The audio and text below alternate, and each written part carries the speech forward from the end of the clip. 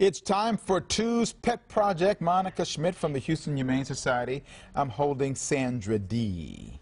Yes. Tell me about Sandra. So she is about 8 weeks old. She's just a little baby. Yeah. She has big paws, so we know she's going to be a big girl when she's full grown. She's listed as a retriever, but I think there's probably some shepherd in there with the coloring that she has.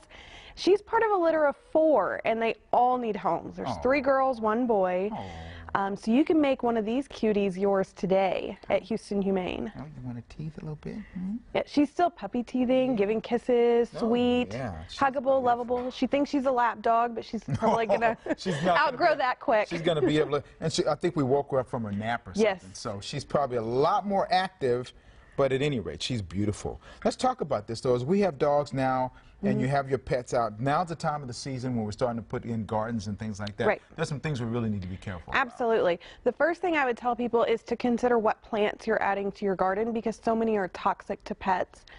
Here in the South, we see sago palms.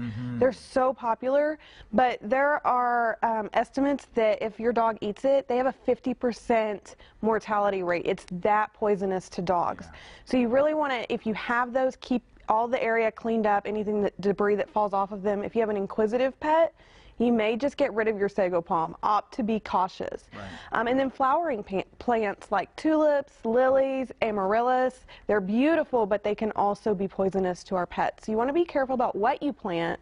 And then also think about mulch, what you're putting on top of the ground there. They really are interested in mulch and chewing it and all that kind of stuff.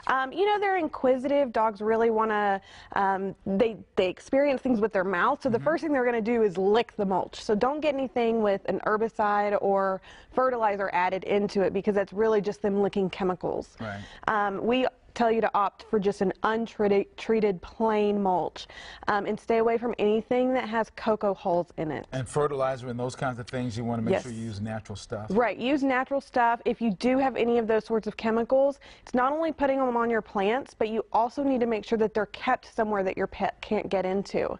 If they're kept in an area where your pet frequents, you know, they could easily chew into that bottle. So good advice for everybody who's listening. Sandra Dee is going to have a home today. I can just feel it. I think so. Houston Humane Society and her other siblings as well. Houston Humane Society is open today from 11 to 5:30, located at 14700 Alameda Road. That's in Southwest Houston. By the way, you can see thousands of animals in need from dozens of Houston area shelters. Just go to our Adopt a Pet section on click2houston.com. It is under the Consumer